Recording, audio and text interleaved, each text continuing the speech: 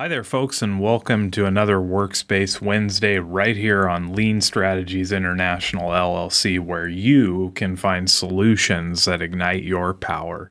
This week, we're going to do something a little bit different. We're actually going to be reviewing a function that we wrote about a month or two ago. And because we've had so many questions on it, I think it's just easier to create a video to answer your questions.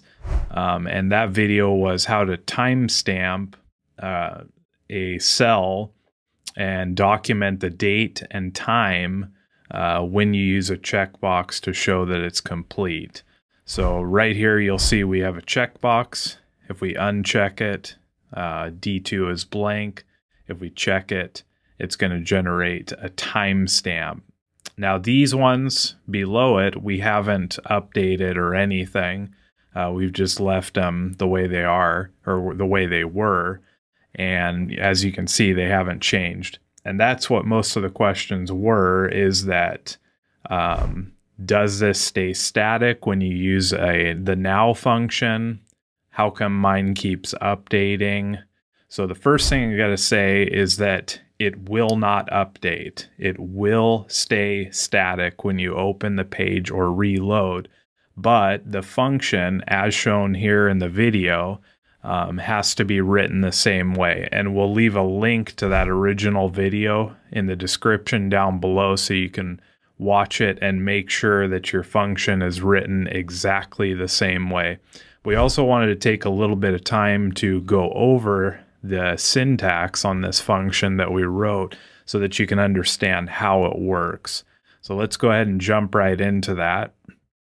Now first, if you can see right here, we've got 5/7/2024 at 10:54 a.m. And that was obviously one we just unchecked and then rechecked. And then we have 7/18/2023, 1/10/2024. So let's make sure that this stays static. And to do that, we're going to go up to the view bar.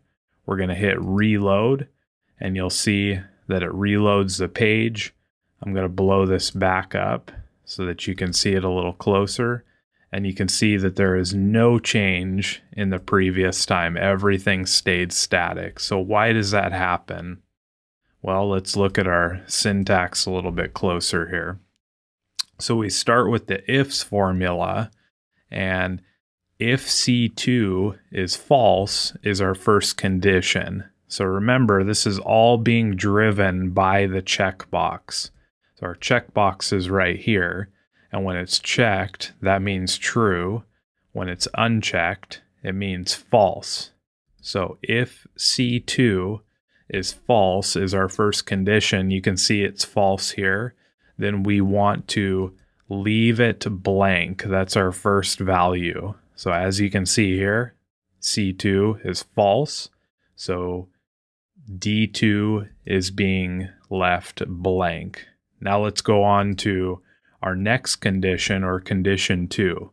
And that is if D2 equals blank, okay, then our value is going to be the now function. So D2 is blank. And so what does that mean? When the now function runs, it's leaving it blank because it's blank. This is why we have to turn on circular dependency, because it's just staying blank. Okay. And if it's, here's our next condition. If it's true, then we want to place in this cell what is in D2. So let's see what happens when we change this to true.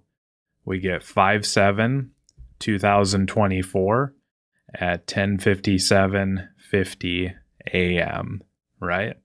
Now, the reason this doesn't change is because if it's true, we want to put what's in D2, but remember this function right here is a circular dependency, so it continues to repeat this time over and over again, and that's how it won't stay static. So you have to make sure that that circular dependency is turned on, and you can see that in the first video.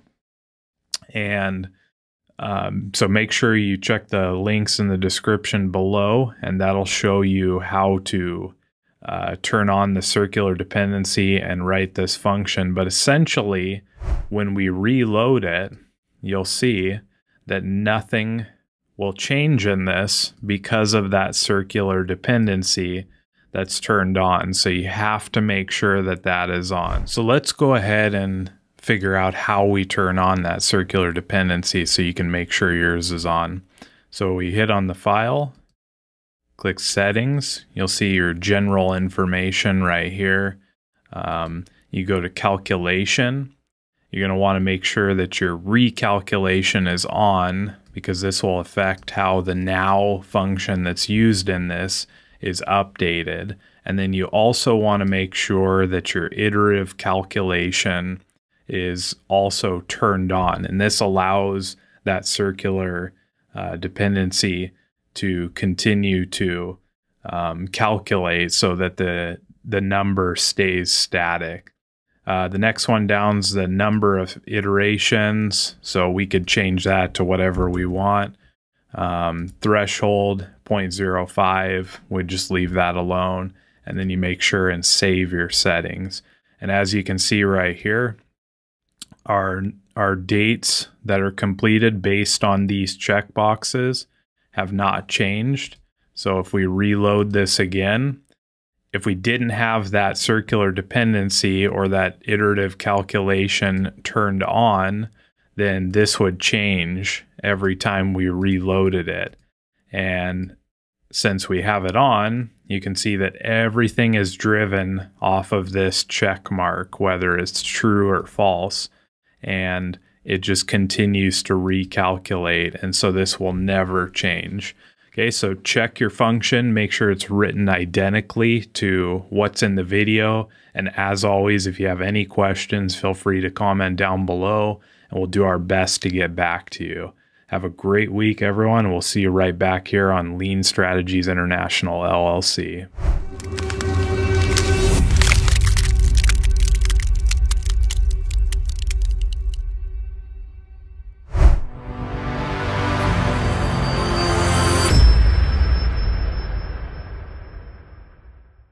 Well, hi there, folks, and welcome to another Workspace Wednesday. This week we have a fun little function that we're going to write inside of Google Sheets, and it comes from a question on our YouTube channel. So before we get started, make sure you hit the subscribe button and like the video if you enjoy it and it can be helpful for you.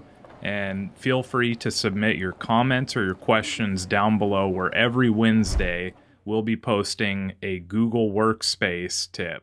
So let's get started. This week's question was, how can I click on a checkbox to complete a task and automatically generate a date or a timestamp is what they're looking for. So what I'm thinking is they're probably like a lot of other people and they're just manually putting it in each time, and that gets kind of tedious after a while. You can see how long it takes. So we're going to go ahead and write a formula that will timestamp this right here in this column when we click on our checkbox. Now remember, checkboxes, when they're not clicked, are the same as being false, and when they are clicked are the same as being true. So with that in mind, we're going to use really just two different functions. That's going to be the ifs function and the now function, but we have to do a few little tricky things here to actually make this work. So let's get started. We're going to open our function up with the equal sign, and we're going to go ahead and type in ifs. Now we're not going to use if, so we want to make sure we have ifs because we're going to have a couple of things chained together here. We're going to open up our bracket, and the first cell that we're going to be grabbing is where our checkboxes are in C2. So we're going to go ahead and put in C2. You'll see it'll highlight it right there.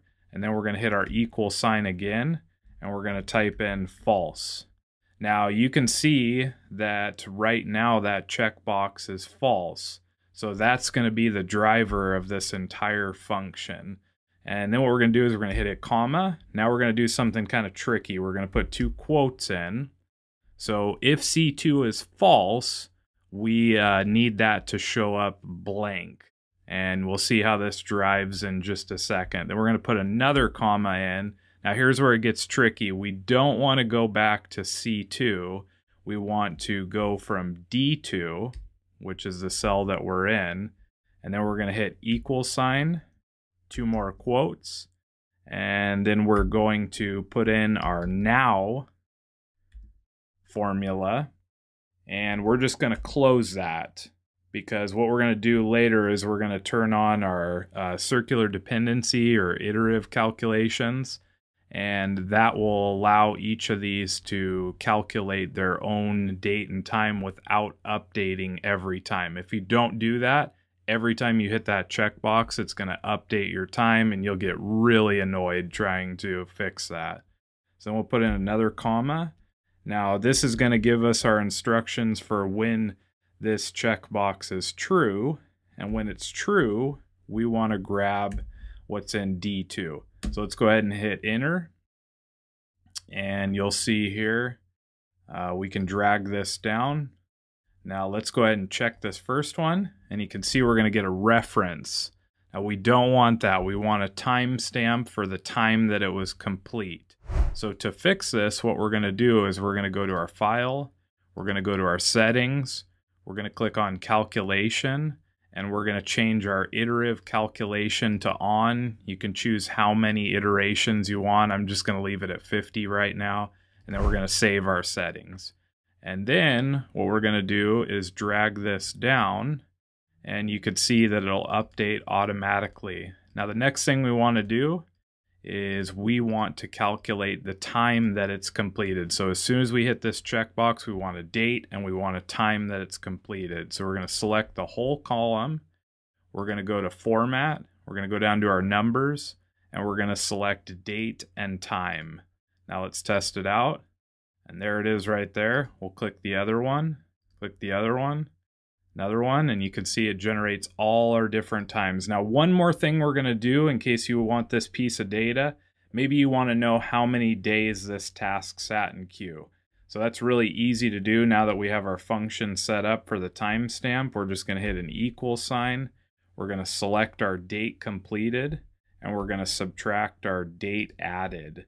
And you'll see that'll give us our days in queue. So if we were to change one of these, for example, then you'll see that our days in queue will automatically be calculated. So maybe you're adding your list here, and you've got clean office, and you finally get to it, you check it off, now it automatically calculates. So that's it. That's how you can drive a timestamp using checkboxes with a cool little function. And remember, if you couldn't keep up with the function in the video, it's always down in the description. So thanks for watching, everyone. We'll catch you next time right here on Lean Strategies International, LLC. Don't forget to subscribe, and we'll see you next week for Workspace Wednesday.